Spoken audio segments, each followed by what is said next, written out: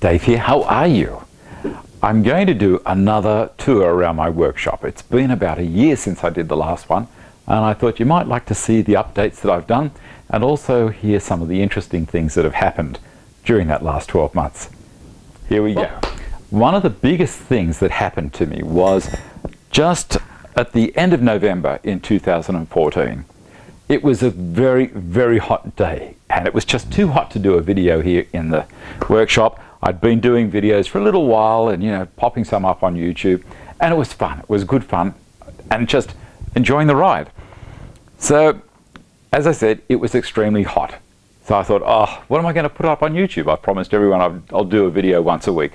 I found a video that I did about a year prior, and it was just washing the dogs. And I thought, well, it's hot. We'll do something that makes everyone feel cool. As I say, in Australia, obviously, our summer's in reverse to the Northern Hemisphere, got their winter at that time. I edited the video, I popped it up on YouTube, and this is Barry the pug in the tub. This is the famous video. Anyway, it wasn't famous before. I ran for about 10 minutes and it was boring, nothing much was happening. So I trimmed it down and then I put some captions to it and some nice music. Popped it back up on YouTube. Well, it had about 140 views over the next 2 weeks. And I'm sure it was just friends of mine that were watching it and saying, yeah, that was nice, and a couple of thumbs up. So anyway, one night, I woke, as I was going to sleep, I was just checking how many people were looking, all that kind of stuff. And I noticed there was a bit of activity. You know, there was 10 views in an hour. And I was thinking, hello, what's going on here? And then it went to 20, 30, and I didn't know what was going on. I thought, all right, just a bit of a speed up. Woke up the next morning, 160,000 views overnight. 3 million by the end of the week. So that's why you will see Barry on my channel forever. He's been the goose that laid the golden egg. He's a champ as well. So he's my good little mate.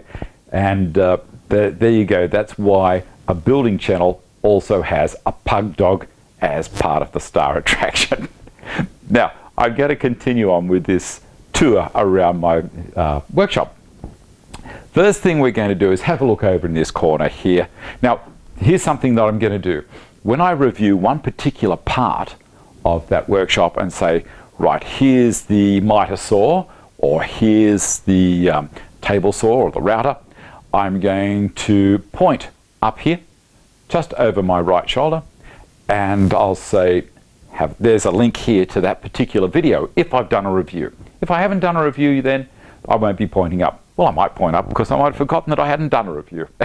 Anyway, we'll start with over in the corner here. I think you can see, I think everyone remembers, this is my great-grandfather's workbench, and that's just unbelievably good.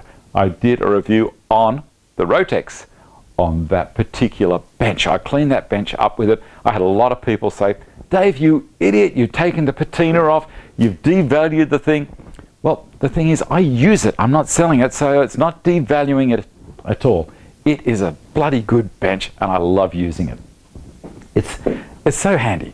It's got cast iron dogs in it that have been hand forged. It's got a beautiful leg vise. It's got a fantastic tail vise. The top is unbelievably solid. I love it. Great bench. Okay, now above that I've got just pegboard and a battery charging station. Heap of battery power tools across the top there. Gas guns. Also there's some my nail guns. And then if we swing over to this side, we have hand saws and power leads. And then down the bottom is my big 15-inch thicknesser. If you can't see it from there, I'll just throw a photo up. And hold on, there's up there, have a look. It's only a very short clip. I might do a better one soon, but just it in action, doing some Oregon. I love that machine. Then further along, we have more power tools up there in another one of the units that I built. Now that unit wasn't there in the first episode of the shop tour. Beside me here is my docking station, and with its dust port, and click this link, it'll take you to how I set this all up and also the dust port. Now it's time for me to move the camera around a little bit, and I'm around the back here now as well. So as I said, this unit here is new. It wasn't there before. Moving on, we've got the drill press that's mounted in my docking station. This is fantastic. Check up here for the review on it and for the dust port and everything that I built on it. Moving along, we've got the stops for the stops for the miter saw and some of the Festool gear that I've got. Now you'll notice that I'm not brand specific, but I do tend to keep the brands with themselves. So all the DeWalt's over there, all the Festools over here. Carbotech, of course, is all over the place because they're the large machines that I own. But all of these drawers, of course, have got stuff in them and they're all specific. This one has got all the drill bits. I went through all that, nothing's changed in there. All the drill bits for the drill press. The next one here has all of the vacuum hoses for the low volume, high pressure system. And then underneath we have other stuff. I'm going to put doors on all of that, but it hasn't happened yet. Fortunately, my assembly table here is hiding all of that so you don't see under there. It's a mess. The assembly table, while we're here, the assembly table is going to be replaced.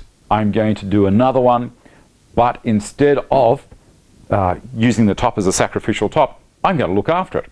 I'm going to have some pieces that I just throw on. So I'll keep a couple of blanks underneath this table and they'll just get popped on for when I'm using the track saw. Rest of the time they'll be off. I will dog hole most of it up, and I also will leave an area here with no dog holes in it because this is fantastic if I want to just sit down and nut something out or draw a plan on the next little project I want to do. This area here without holes and without cuts in the surface is brilliant. There's another project there. When I build this, I'll take you all with me. All right, so now we're back here with a CapEx, and I just did a review on the CapEx last weekend. Pointing up here, see up here? That's where the review is. Go and have a look. Now also, when you're looking at my reviews, you'll notice there's a lot of pop-ups happen. And that's because I'll do the review and I'll think, oh, I really should have added that note in.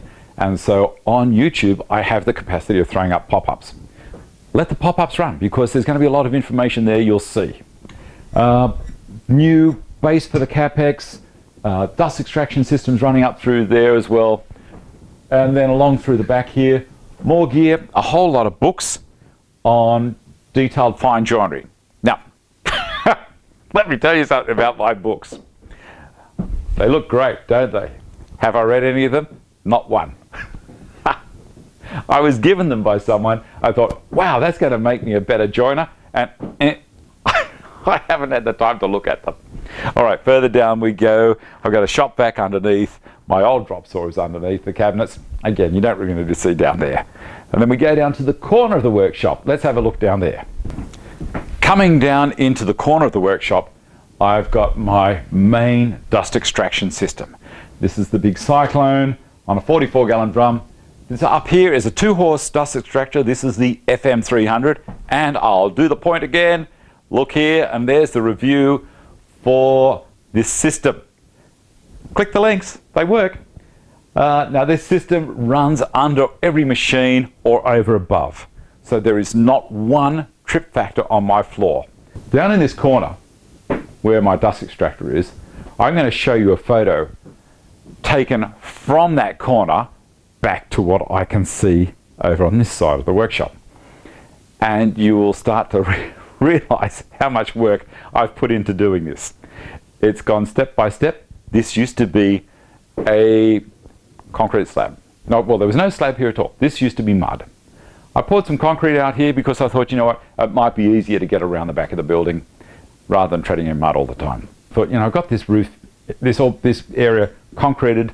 How about I put a roof over it? So I did that. Nice dry area. Bit of a slope on the concrete, so it was fine. It was outside. Then I thought, you know, this is a really nice area. I might put some pallet racking up in here and store all my leftover timber. Of course, in a previous life, I was a builder. So had all my timber stacked here, things left over. Instead of throwing it away to the tip, you know, why throw it away? Then I thought, this is a nice area out here. I'm losing my workshop on the other side of the property. It became a lounge room. So how about I turn this into a workshop, closed all the walls in, and put a floor in there, and I'll show you some photos as that was happening. And all the junk that was in here, the transition was huge. Anyway, now you see it as it is, and it's continually changing. Right, so we've got past that part. As I say, there's a few photos there that you can see. Down here, I have a bench grinder. Does a great job. Above here, nice cheap TV from a supermarket. Here, a lathe, small lathe. For my purposes, it's great. Roll around cabinet here that I assembled. These things are nice big heavy unit, and I thought, you know, that'd go well in the workshop, and it's solid and it is good, great for the lathe to sit on. Beside that, I've got another unit, helical head on this little machine. It's a cracker. Go and click the link, click this link, and it will show you all about that machine. Around here I have timber racks, and I've got a couple, click the link up here, there's a couple of shows that I've done on these racks. I could probably have done better, but you know, everyone's got to start at one point, and the quality of the videos was really poor back then. Not that they're getting much better, but anyway, when I did that, I was doing my best, but I was limited by what resources I had. Okay, so below me here I've got the jointer. This is a nice little straight blade 6-inch jointer. On this side here I've got my 9-inch disc and 6-inch belt disc sander. This is a cracker, and I will do a review. And you know what? I'm going to put my finger up here and check my review, because the review is going to happen pretty soon. And when I do, I'll put a pop-up right here that says, have a look at it. A little scroll saw. I don't use scroll saws much, but it's a nice cheap little unit. Let's have some fun with it further down the track. Up here I've got my flammables cabinet, and I keep all sorts of things in there that I do not want to catch fire, because they'll just aggravate the situation. The main thing in this workshop is my table saw and my router table and trimmer. Here we go, I'll show you those. This table saw is the same table saw I've had for years. It's my Carbotech left-hand tilter, 10-inch cabinet saw, and it does a beautiful job. The only thing I've done to it is that, since you guys have been here last, is I put a new blade cover, a blade guard on it. And the reason being, it's got a port at the back. So what happens with that port? That's not affecting the blade guard at all. I found with the original blade guard, because the dust extractor was sitting right on top here, I'm bending right over here, it was sitting right on top. As it came up, it was holding it, and it wouldn't let the thing go properly. It was pushing the blade guard against the side of the blade, and it was getting a little bit ugly. So I put this one on instead. Very, very happy with it. Router table here, and still works like a treat. Love it, love it, love it. Dust extraction all the way through all of this underneath, sucks it down. And I've done reviews here and there, so here, click over there for the table saw review, and also the dust extractor review. So down here is the multifunction table that I built. This is not an MFT3, not to be confused with Festool's MFT3. I just called it a multifunction table because it does so many things for me. If you click here, you will be taken to what's called a playlist, and it will go through all 4 videos about this particular unit. But just quickly, it's a unit that holds a whole heap of storage boxes underneath. It's a unit that is mobile on casters. I can use it as an outfeed table for the table saw, or I can wheel it around to the other side and it's an outfeed table for my router table. It takes a trimmer. It also takes my Craig table clamp, so the clamp plate goes into there, and there's a bench clamp that goes on top of that to hold things steady. It also takes my Craig Foreman for doing pocket holes. This is for the big fellow. I've got the two. I've got the K4 and the Craig Foreman. The K4 I use for small jobs. The Foreman, when I was building this unit, that was when it came in handy. Compressed air model, I love it. Works very, very well. Okay, now I have finished the drawers and everything in it, so I'll show you pictures of the drawers. And this drawer on this side is for all the Craig gear. The drawer on this side is for all the DeWalt gear for this little trimmer.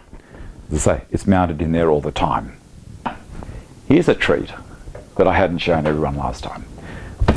This is my great-grandfather's toolbox. Now, I inherited this. I inherited this when I inherited the bench. And the day that I did, I was a mess. I was in tears. I could not believe it. Now, I had used this box as a place to throw a fuel can on top to decant petrol to put in the lawnmower to mow my great aunt's backyard. Now that was back in the day where most people had a quarter acre or a third of an acre. So this box represented a whole lot of stress and worry for me, because it just meant I had to mow the lawn, and it was buffalo the grass, and it was spongy, and it was a heavy old Rover lawnmower, and I hated doing it. Anyway, she passed away. She was a lovely woman, but anyway, she passed away. And then, when the estate was being divided up, my uncle said to me, "David, do you want this? Would you like this?" I had no idea what it was. It was just a box. Anyway, it was a mess. It was black. He opened it up. And inside, don't worry about that picture. I put that picture there. That's my great-grandfather. Inside was this toolbox. Sliding tools. Now, I'm going to show you some photos inside here. Unbelievable. I was in tears. Couldn't believe it. When I opened this box up and saw everything that was in here, and someone had just given it to me, I was a mess. You can imagine. Anyway, it's beautiful. I'm going to keep this as long as I can. I've even got a pay slip in here that tells him, this guy here, back from in 1927, that if he kept up the good work that he was doing, this is working for the New South Wales Railways, if he kept up the good work, he would be given 6 pence a week extra as a pay rise. Amazing. There's things in here as well. I've got letters from my mother that give me the history as well, fill me in on everything. So anyone who inherits this box from me will also have all that history. This is invaluable. I love it. Handmade hinges. Just little things like this. I'll drag this guy up. This is a little brass plane with a timber wedge in the top. This is a bullnose plane. Have a look at that. And the timber wedge. I love it. So much heritage. I use some of the things. People say to me, "Oh, Dave, you wouldn't know anything. You wouldn't know what to do with these." Well, probably on the whole, they're right. That's that for this tour around the workshop from me and Arthur here. He's got a good mow like mine. Look at that. I wonder how we would have got on. I never met him. I wonder how we would have got on. Anyway, that's it. More from me next time. Thanks for watching. See you later.